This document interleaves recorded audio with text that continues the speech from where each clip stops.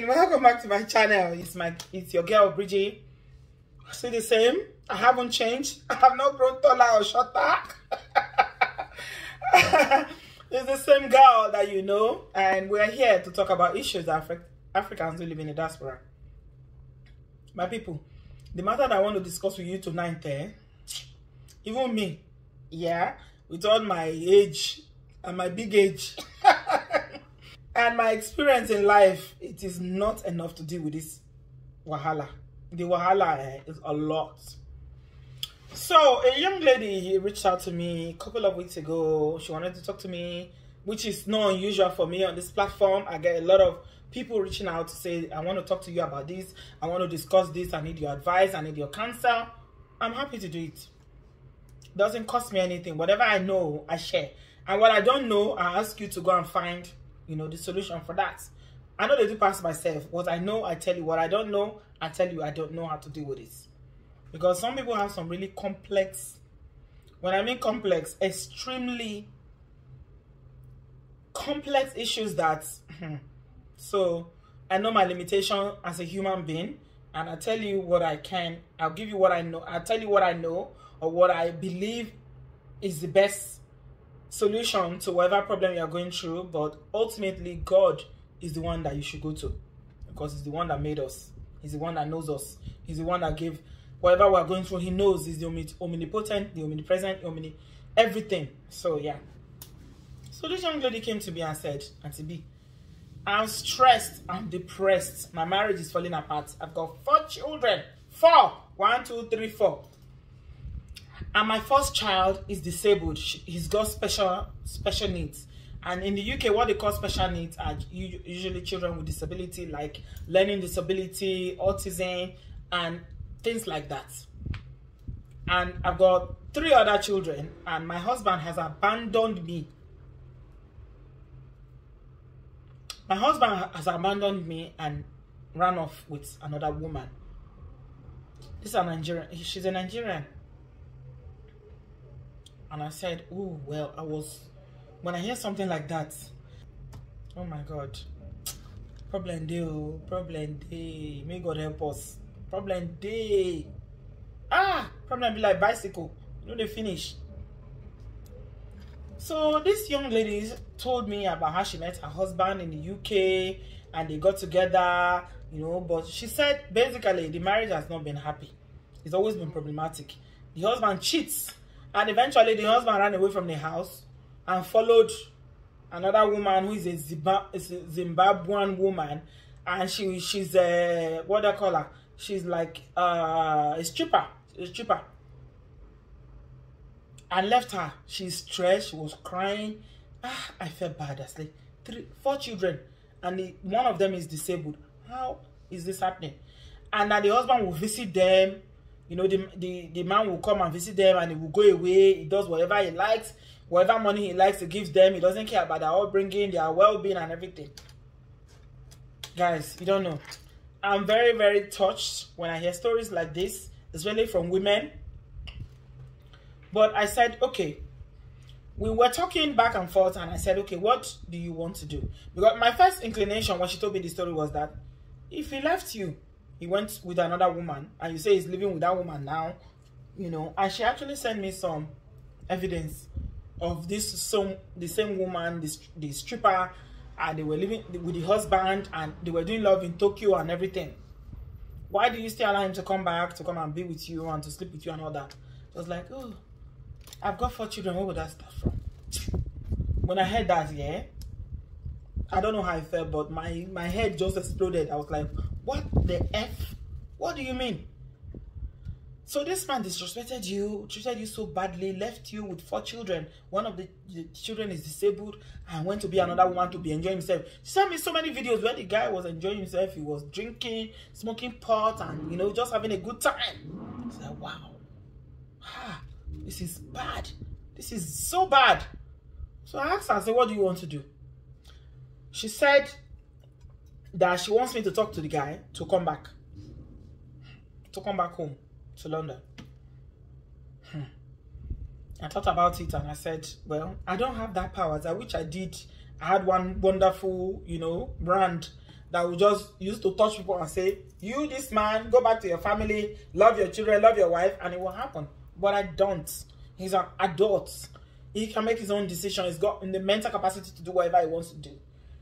Now, if you're telling me that he's making what we call in social work unwise decisions, that's a different thing. I don't have power over that. Say, oh no, talk to him. I don't want the relationship to end. I love him. I want him to come back. I just want him to help me. I'm with the children 24 hours a day. And I am fed up. I am tired. I am stressed. My chest is paining me. She was telling me that her chest is paining her. She needs to go to the hospital. And when she needs to go to the hospital, she used to drag the children along because there's nobody to mind the children. I was like, oh my God, what is this?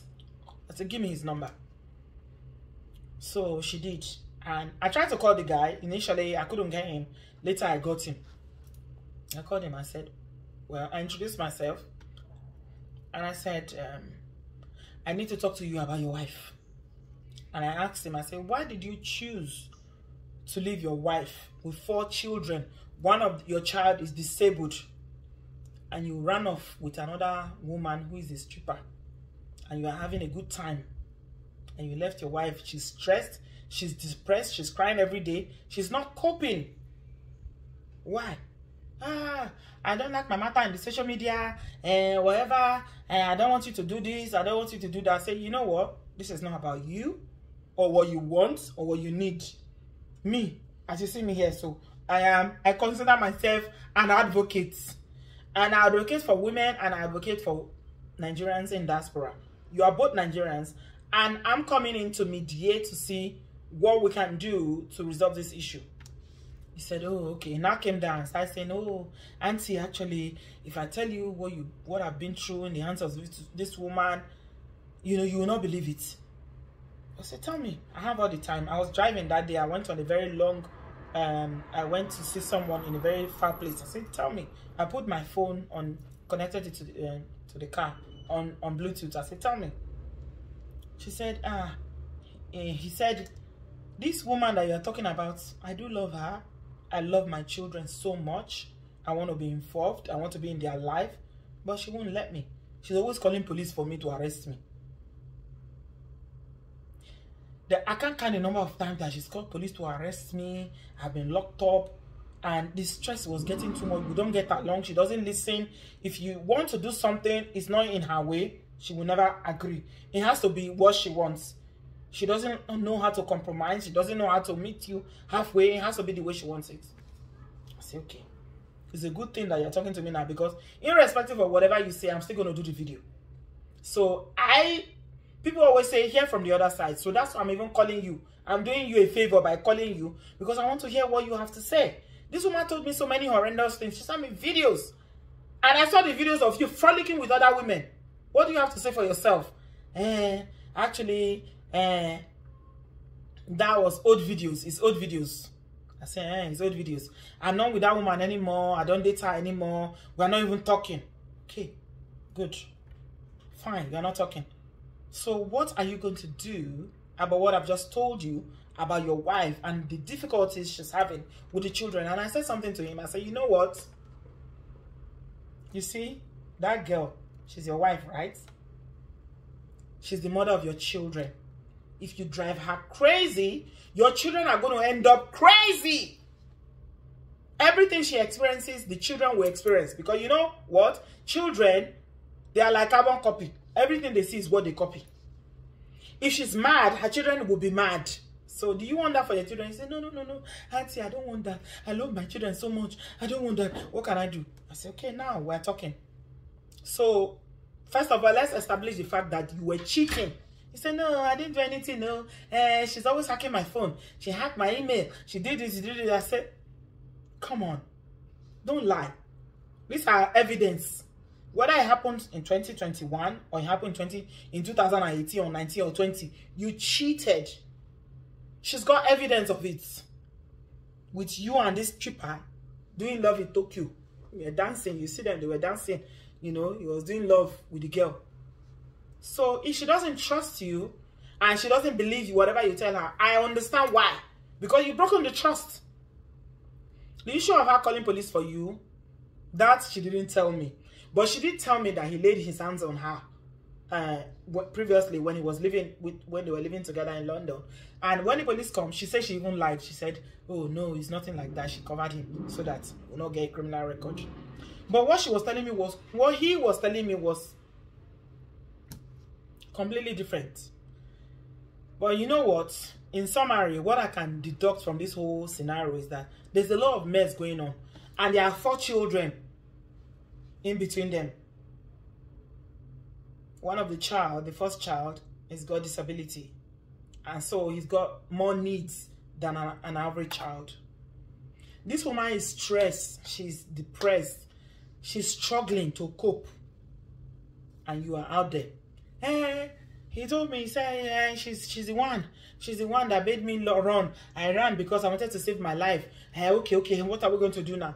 She already told me that the only reason why he comes home is because he's only got temporary residence. He hasn't got his permanent, he hasn't got his British passport. And she believes that whenever he gets his British passport, that's the end. Now he's got residency, but it's not like having your passport yet. It's not indefinite, it's definite. Yeah, I was even the one that was explaining to her between what it means to have indefinite leave and definite leave. Definite leave expires. Indefinite means stay forever as you want. Nobody's going to question you because you have a right to be here. And she believes that the reason why he's still coming around is for him to get his permanent, indefinite leave and get his passport, and then he's out. So I spoke to him, I said, you know what? I'm older than both of you. I can be a senior sister to both of you. I said, she told me so many things about how she calls your family, and the family, they are not empathizing with her. The mother will even tell her that after all, you should be praying. She said she has prayed and prayed and prayed. She's tired of praying. She will call your sister. Sister will say, after all, still picking your call. What if it doesn't pick your call? I said, are you happy that this woman she's got chest pain? I said, do you know what? When somebody is sad, you are unhappy. You know what it causes? It causes illness. Unhappiness. Being perpetually sad, depressed. It causes so many illnesses. These are scientifically proven illnesses, so it's not, I'm just manufacturing them all. So that you know, you that is in that circumstances, watching this video today, you can know what I'm talking about. I say, you really want this girl to die? Don't you know what is happening in the UK, in the US, regarding couples? You really want her to die? I'm sure there's a point where you loved her, irrespective of what happened. I'm not there, because this is he say, she says, he says, she says. I'm not there. I'm not judging you. But what do you want to do? He said, okay, he needs time. He needs time to put himself together. He's going to come back. Because you know what she was saying to me? She said, if he can just take the children for a week or 2, let me just have some respite. When she said that, I understand that completely, because looking after children is not a joke in the diaspora. Looking after a child with special needs is even added wahala. She has 4 children. And you are there enjoying yourself with other women. What does that say about you? And you say you love your children. I say, no, you don't love your children. Yeah, London is too expensive. If I come to London, even if I start to rent a room, it's so expensive. Where I am now is cheaper. I say, this is not about you. It's about your children. This woman she's drowning. She cannot look after these children 24/7, 365 days a year. What are you going to do? He now started talking about how he was making plans to relocate back and whatever and whatever and whatever. But by the time I could go back to her and say, this is what he told me, this is my conversation with him, because he was the one that was now calling me. I told him, I said, call her and apologize. You've hurt this woman so much. And you know what? He never accepted that he cheated. I find that, I don't even know how to describe how I found that young man. What do you think you did wrong in this relationship? This guy will never admit to anything. He's a neighbor boy. He never admitted to anything. He said, the only thing I did is that I saved my life. So are you denying that you didn't cheat or that you didn't have all these women that this particular girl that you were living in, you moved into a house with her and everything. He denied it all. I said, I saw the video. How can you deny you? I saw you in a video. He said, that was a long time ago. I said, it doesn't matter whether it was a long time ago, it is now. She saw it and it broke the trust. You are her husband. You moved away. Now you are visiting her like a guest. You will come. And I was really mad at her when she told me that he's visiting her. He will still sleep with her and then he will go back.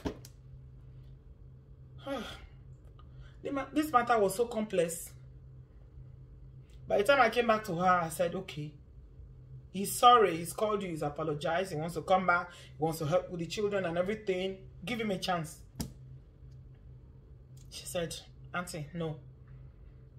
I believe he's only coming back because he hasn't got his permanent residence. He's calculative and very manipulative. By the time he comes back and he's able to secure his passport and get his British passport, he will go. He will never come back. He will leave me with these children. So no. Me too. I'm locking down. That's it. He cannot come to my house. I told him if he come, I'm going to call the police to arrest him. I said, hey. I was not begging her. I said, no. This is what he told me. He said, no, he's a liar. Whatever he's telling you is not true. Hey, I've never done marriage counseling before. I'm not a trained counselor. But this was fire for fire. Calm down. You say he's coming down. Forgive him. He's apologized. She said, no. I know his plans. To cut a long story short, my people, I could not resolve that matter. That was when the guy now started calling me. Because what she now did was that she blocked him everywhere. Email, everything, phone, WhatsApp, everything. She blocked him. So he had no access to her. This young man started calling me frantically. Eventually, I told him, I said, you know what? There's no point calling me. I tried to talk to her, but I think you've hurt her so deeply that she feels that the only reason why you still even want to try is because, you want to get your permanent residence. So she feels that the only way she can hurt you back is to make sure you don't get it. And if you don't come to her, you cannot get it. So she wants to punish you. So I appealed to her. I begged her to forgive you, but she said no. And I don't blame her for not accepting you back because you've broken the trust. You did not even, the thing I find most astounding or so, the whole scenario, the whole stories that I've shared with you guys, the one thing that I found about this couple was that none of them ever owned up to what they did that was wrong. None of them. Not the man, not the woman. I'm perfect. I did everything right. He's the one that is the problem. Oh, I'm perfect. She's wrong. She's crazy. She calls the police. I did everything right. She's the problem. The only thing I did was save my life by running away from London. You guys cannot solve any problem. They keep going to family members who don't live in the UK. Family members are adding fuel to it. And things have just deteriorated. Everything has deteriorated to 0.0. So I said to him, I said, you know what? I'm sorry. I'm not a trained therapist. This is not my domain. If it's small issues, yeah, I can, based on my life experience and my big age, I can give advice. But for deep, very, very complex issues like this, you need a therapist. And she actually told me that she booked a therapist before when she saw that he wasn't ready and he's still carrying on with this girl. Then she cancelled it. But he told me that this was 3-4 years ago. I'm not even talking to that girl now. But you did not even accept that you were sleeping with this girl or that you had something. But I have videos of you doing love, dancing, doing everything together. I have the video she shared with me that she took from your phone. You are lying. And she never told me the true picture of how she was calling police on him, always disrespectful and telling the children to insult him. He told me so many things about how he didn't feel respected in his own home. He felt like, he was walking on eggshells. Any little thing he does, that she's going to call the police. And he was arrested so many times. So, it's neither here nor there. Both of them. They cannot communicate. There was no understanding. It was just a very cantankerous and, it's like a relationship that was like a volcanic relationship that was just erupting, erupting from one level to the other. So I said to him, I said, I'm sorry. This one, you need Jesus. You need Jesus for this one. I'm too small. I'm not even assistant Jesus. I cannot help you. You need a therapist, and you need people to... This woman is hurt. She's broken. She's depressed. And you need someone that can reach her. Unfortunately, I cannot reach her because it takes more than a phone call. They need to invite both of you to sit down and talk. Okay? These are my concerns. These are my issues. And then walk through it. And that is what a therapist can do. I can do it. Not on a phone call to you, not on a phone call to her.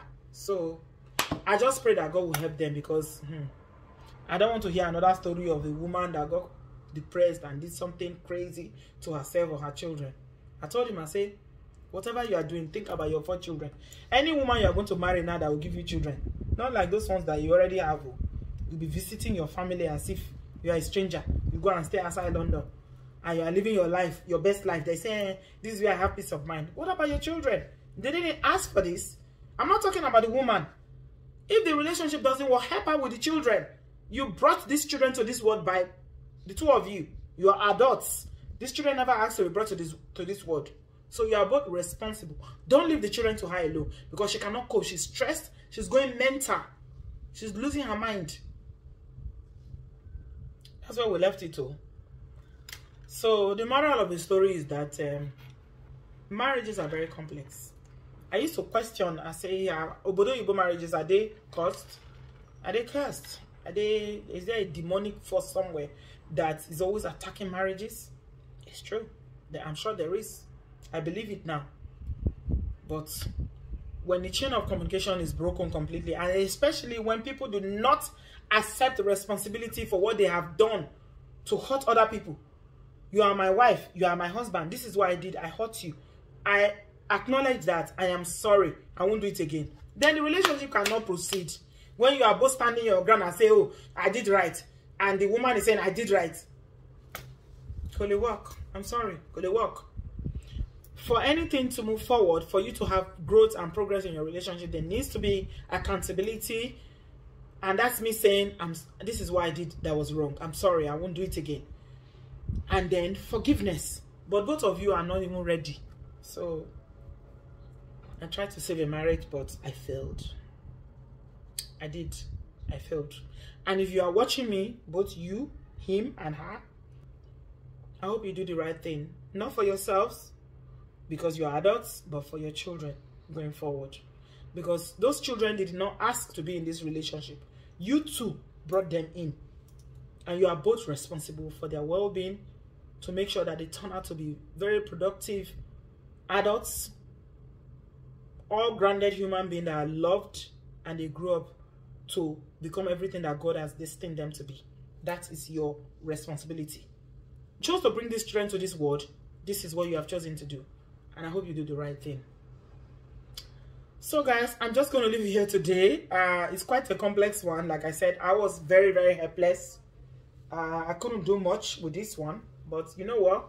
We win some, we lose some. Leave me your thoughts in the comment section, and I will speak to you in my next video. Thanks a lot for watching. I love you.